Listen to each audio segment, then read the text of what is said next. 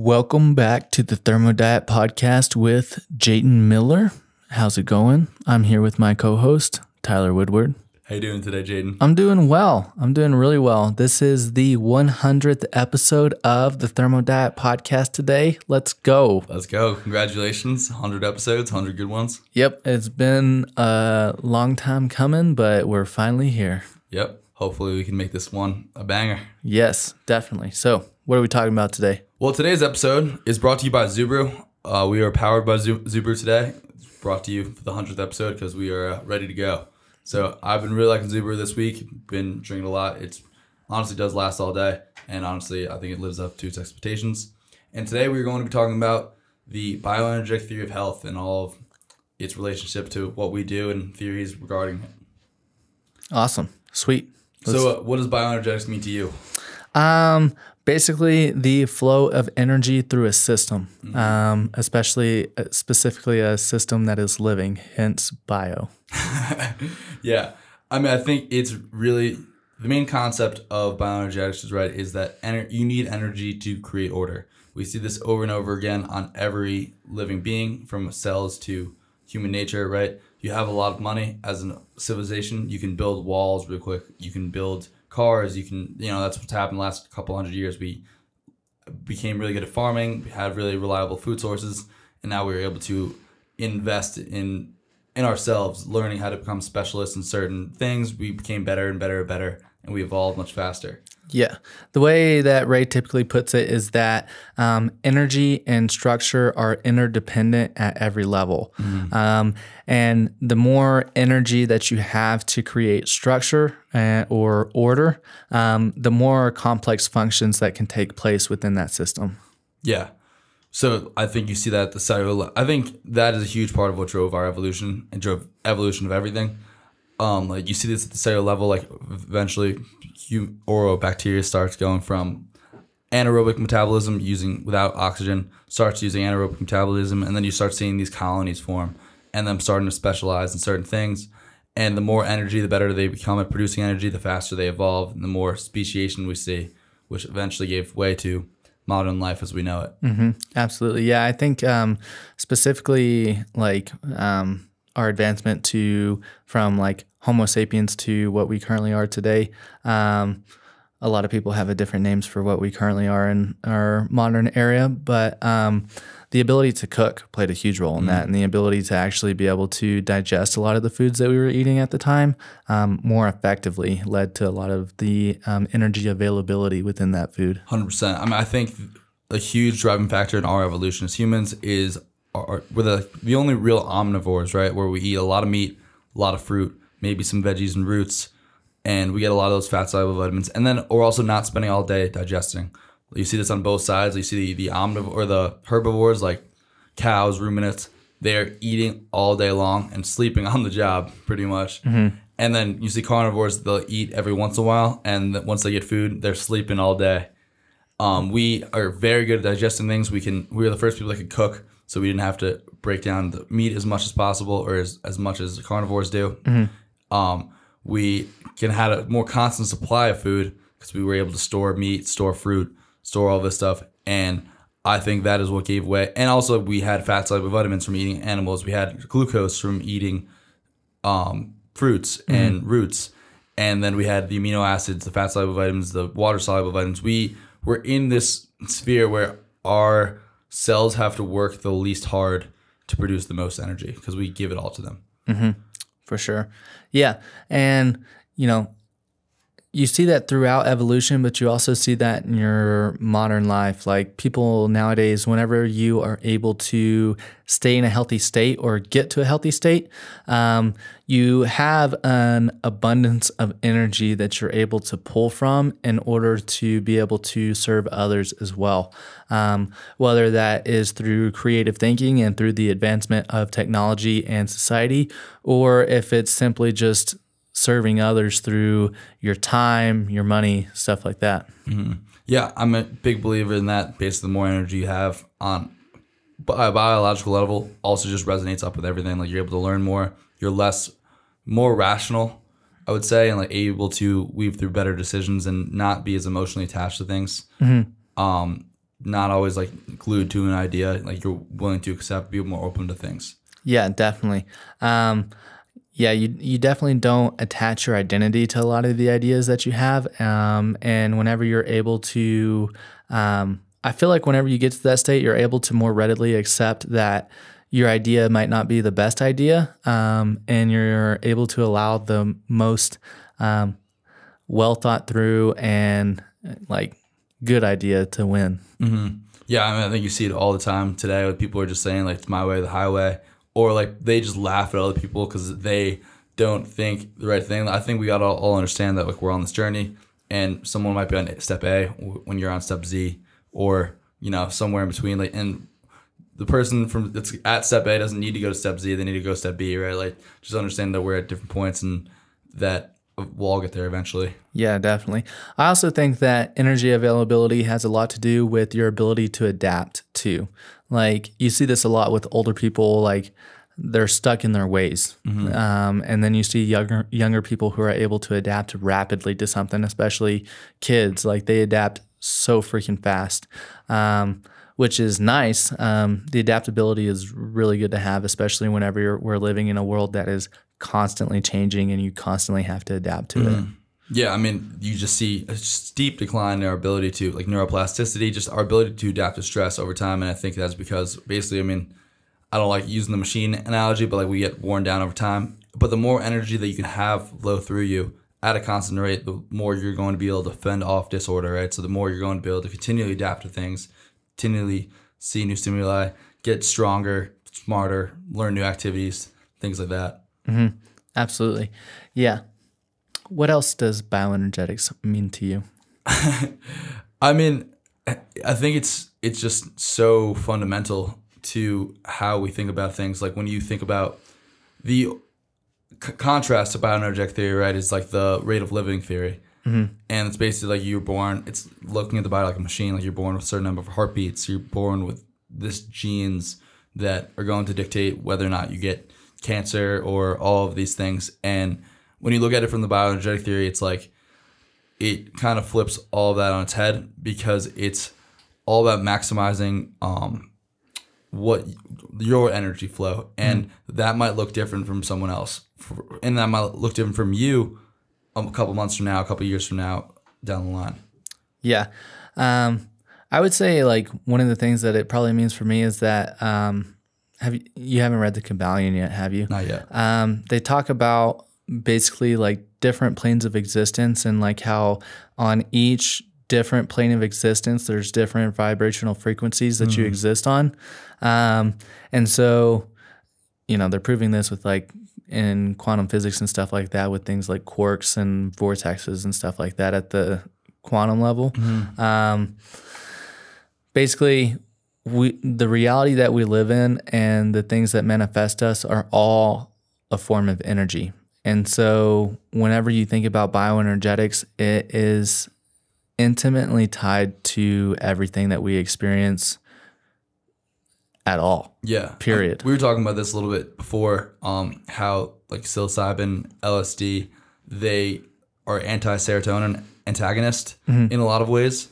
And serotonin by many is believed to be how do you describe it, the lens? So basically the way that Aldous Huxley puts it is that the serotonin receptors in the brain act as like a filter for the amount of stimulus that we're able to let into the system. Because if we didn't have a filter for the stimulus that is coming in with the reality around us, our biological systems wouldn't be able to keep up with the amount of stimulus that is being placed on them. And so the serotonin kind of acts like a governor for that. So it only lets a certain amount of reality in that our biological systems are able to handle. And the more energy production that you have, the more expansive your consciousness is, so to speak, because you're able to downregulate the amount of serotonin receptors that you have and allow for more stimulus to come in. And then on the opposite side of that, the more serotonin that you have, and the more serotonin receptors that you have, the more I mean, this is one of the reasons that serotonin is like the hibernation molecule, because it's slowly shutting down the system or putting it into like a hibernation state, to where reality kind of goes away and your metabolic rate goes down. So you can spend, 7-8 months in a hibernation state, very low energetic, low interaction, low reality type of state. Yeah. And it's like interesting, like Hans Motto's great article, I think Ray's talked about this as well, like the high serotonin personality, where it's just like they kind of don't question a lot of things. It's like this state of learned helplessness that you see in rat studies. So basically, if you give rats an injection of serotonin or endotoxin too, I think a lot of times when you put them in the pond, or a little bowl of water, they'll swim for like 5-10 minutes. I don't know the exact numbers, and they just stop. They let themselves drown. Comparatively to the normal rats, the control group, who will just swim for hours and hours and hours, basically trying to survive. The other rats just lose the willingness to live, pretty much. They think they're trapped. They think they're fucked. And you see this with dogs, too. You see this with a lot of animals. When they're trapped, they believe an interesting study that Ray's quoted, if I am torturing you, like shocking you, whatever, if the difference between if I can have something in my mouth where I can, what's it called? Like chew, hold on to it, like, you know what I'm talking about? So like they, if you're going through surgery back in the day, they'd put like a piece of wood in your mouth so you could bite down onto it, and it would help it gives you some control, but it just also helps to decrease the pain because I think you can bite down on something. Okay. Having the control of being able to bite down on something literally decreased like that feeling of learned helplessness because they felt that they were in somewhat control. But if you just took that away, just that simple thing, they felt like they were, they had no hope. They lost it. So they were completely out of control. There's nothing they could do. They were just in this pain no matter what. And the difference in outcomes was immense. The guys that had the wood in their mouth, or the dogs, whatever, they weren't depressed. They had hope the entire time versus the other people just completely lost it. It's interesting. And I think a lot of it is about this like abundance mindset versus what's the opposite of abundance? Usually they call it the victim mentality, or the scarcity mindset. Scarcity mindset. I like that. But where basically just you realize that there's more than enough to go around. You're not looking for scarcity. You don't realize that this is my way or the highway, that I need to capitalize on this. No one else can have peace. I think you've talked about this a lot. And I think that's a very important mindset in bioenergetics. And it's something that you like, the more deeper you get, the more you see. Yeah, absolutely. And, I just feel like, why would you want to what's the purpose of having good health if you're not able to share it with people? I feel like once you get to a certain state of health, you want other people to experience it with you. You don't want to just sit there by yourself and look around and be like, man, this is awesome, but I really wish other people were here too. Yeah. I mean, I'm not someone that wants to live to like 150. I think, if you want to do that, that's cool. But like, I just want to like live healthy. I want to have a good, healthy life right now. Like maybe live to 100. That'd be cool, I guess. And like, I want to be like walking, talking, like living a good life till the day I go out. It would be my ideal world. And like playing basketball till I'm old as hell, and maybe snowboarding, all that stuff till the day I die. Yeah, definitely. Doing jiu-jitsu till we're have walkers. Yeah, even with the walker. Yeah, leave at the end of the mat. Yeah. Yeah, I mean, it's just a very interesting thing. I mean, and it's not something like, it's not an all or nothing approach. It's just about maximizing that energy flow, right? And sometimes, and I think there's a lot of things that like aren't quantifiable, at least yet. I think you see like there's this unaccounted for factor in a lot of like health and a lot of like these longevity studies, which is just spirituality, right? Like, and I'm not saying you have to be religious. I'm not really religious, but like just believing in something, I think like a higher power, even if it's yourself, and believing in, I don't know, maybe serenity, peace, like that, just believing that you need to help other people and that's a good outcome in life, seems to have a dramatic impact on the quality of life, but also the length of life. Absolutely. Yeah. Believing in something beyond yourself is definitely very important in terms of longevity and quality of life. I would also say like one good example of this is Jake Miner.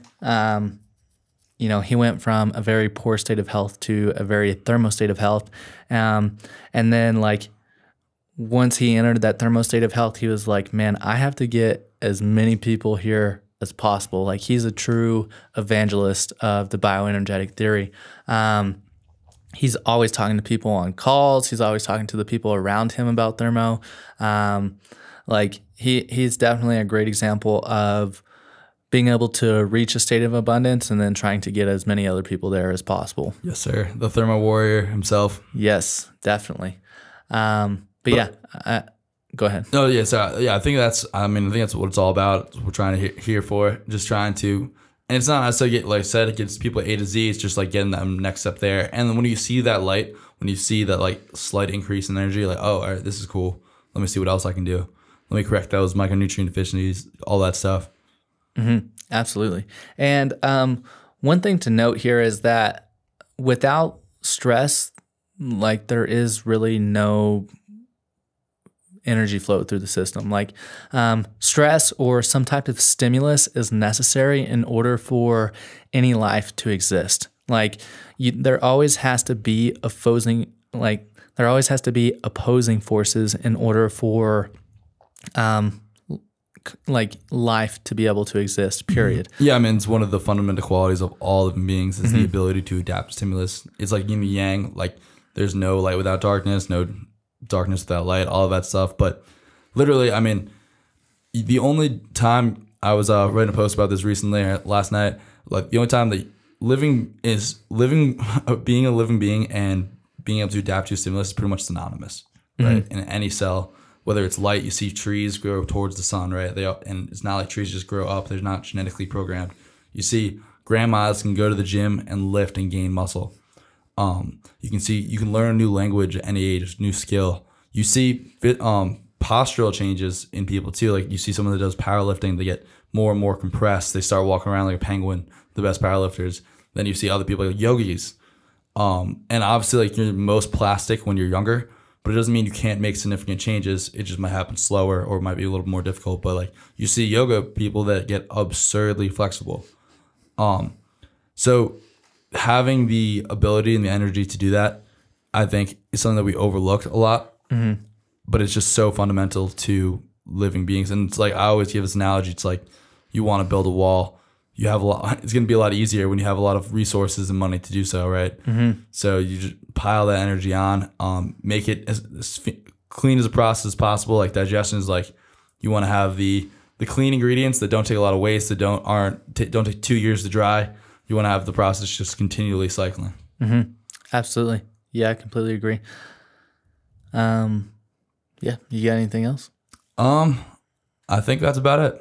Alrighty, awesome. Well, thanks for listening to the 100th episode of the Thermo Diet Podcast. Make sure to share this with anyone that you think might need it or might like it, and we'll talk to you next time. Have a good one. Peace.